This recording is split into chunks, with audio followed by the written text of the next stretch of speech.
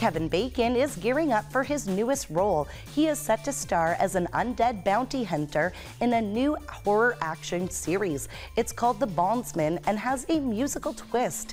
It has landed a straight-to-series order, but production will not be starting until after the writer's strike ends. The story follows Bacon's character when he comes back from the dead with an unexpected chance at life, love, and a nearly forgotten musical career, only to find out that his old job now has a demonic twist. Season 1 will consist of 8 half-hour-long episodes. So far, a premiere date for those has not been released. And if you're wondering just how old Kevin Bacon is now, well, this coming Saturday, he will be celebrating his 65th birthday. Star Watch has been brought to you by Superior Coatings. Paint it right the first time.